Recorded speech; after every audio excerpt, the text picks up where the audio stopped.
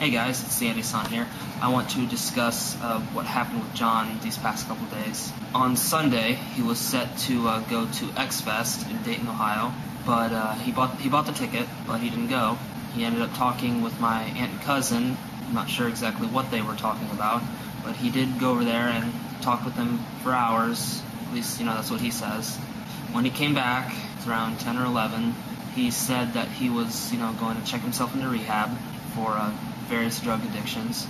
The only drugs that he admitted to me using was just pot and tobacco, like cigars, cigarettes, that sort of thing. But because of his erratic behavior, I seriously doubt that those were the only two drugs that he was using. So, I was really glad that he was admitting that he had a problem and that he was going to rehab. So I'm like, thinking to myself, thank God he gets it. This is the healing process. Everything's going to turn around. Unfortunately, the next day, he went to school really, really late. He said that he was going to get a ride from his friend, but he apparently never picked him up because he was already in school. It was he told me this 20 minutes after school started. So yeah, obviously his friend's not just going to come get him because he's in school. So he did, leave.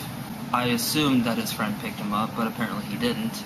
John checked himself into school around, I think he said 8 or 9, and the person who does attendance in the office said that she pulled John aside and asked him what was going on, and he was just being really, really just defiant, really, really terrible according to various accounts.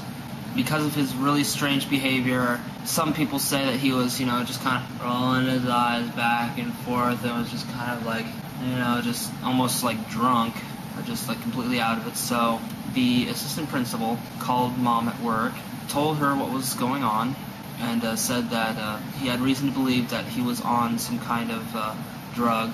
He didn't know what kind of drug, but he had sufficient reason to believe that John was on drugs.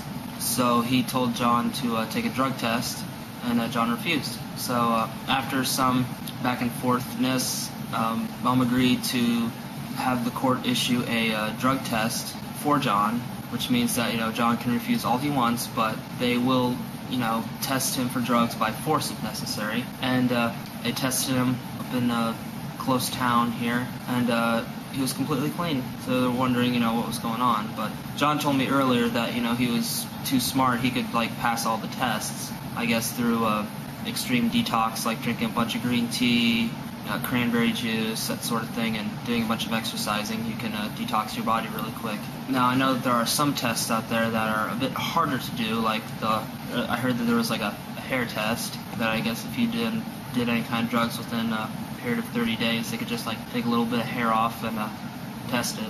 But I don't know if you can pass that one or not.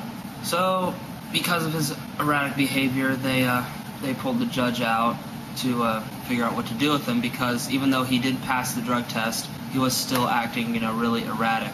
He was even doing that in the courtroom, according to Mom. And, he was being all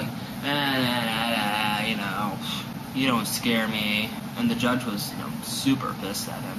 She sentenced him a juvenile detention center in Bowling Green until Thursday, which is his court date, for a previous infraction over the weekend with that confrontation with Mom. So it's not looking very good for John. He already had the cops called on him 2-3 times, maybe even 4. I've kind of lost track by now. He's already yelled out the judge that is going to preside over his case on Thursday. He's in a juvenile detention center in Bowling Green, so his case isn't really looking that good. So I don't know what's going to happen, but obviously something is going to happen. I don't know if he's going to be sentenced to a juvenile detention center for a week or so, or maybe even a month, 2 months, 3 months, who knows.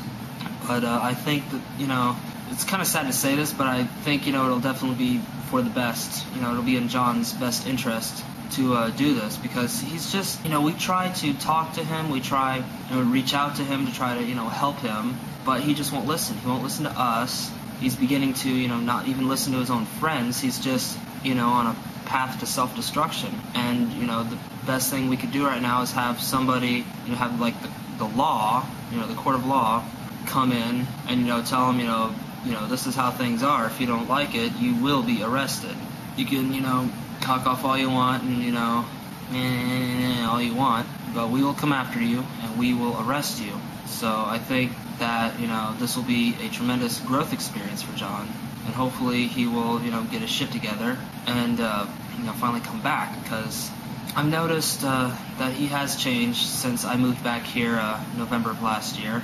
But I kind of attribute it to, I wasn't really around him that much because I was in college before that, and then I was living with my aunt and cousins, so I wasn't really around him that much. So I figured, well, he's at that age, he's, a bit differently now, acting a bit differently now.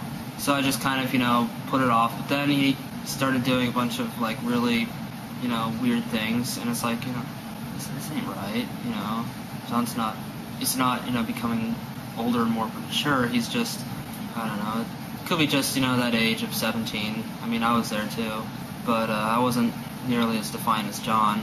I mean, even my mom and stepdad said that, I was cookies and milk compared to John. I mean, most of the time when, I was his age, it was usually, my stepdad getting on my case about something. I never picked a fight. I never, went out of my way to, badger people. I just pretty much, kept to myself. And, people always, got on my case about things. And, then I'd yell at them. John, he just goes after people. He's just, like a bulldog or something. He's just like, ah! So, I mean, I hope that, him being in a juvenile detention center, and I hope that rehab will, turn him back around, because I know he's very intelligent, despite all the dumb shit that he does. And, I hope that he does get into a good college, and hope that he gets a good education. I hope that he learned from my mistakes and, takes it seriously and gets scholarships, for God's sakes. Because, I mean, we don't have any money.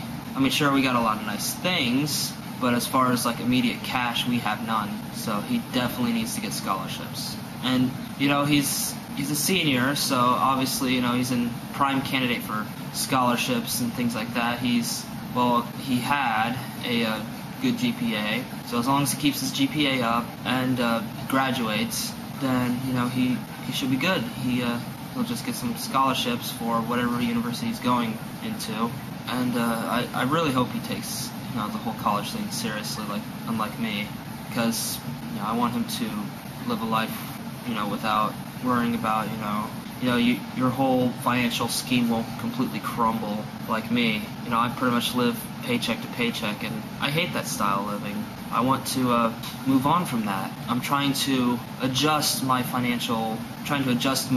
sources of income to where, I'm not working longer or working a different job. I'm trying to present as much value as I can in the way that I can, not just, I basically don't want to be another cog in a machine. So, well, there'll be more on that later. I'm going to have to go right now because I think my mom's here. So I'll see you guys later. Bye.